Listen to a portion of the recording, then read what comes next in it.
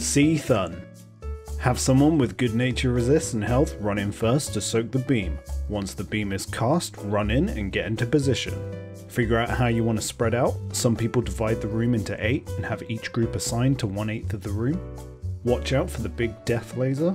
Your whole raid should rotate to keep spread, not just those in immediate danger.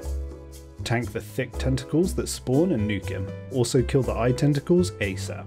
Phase 2, kill the big eye tentacles, they can be stunned. Tank and DPS the big claw tentacles.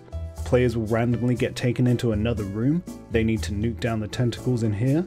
If you're gonna die or you kill the tentacles, stand on this platform to get taken back up.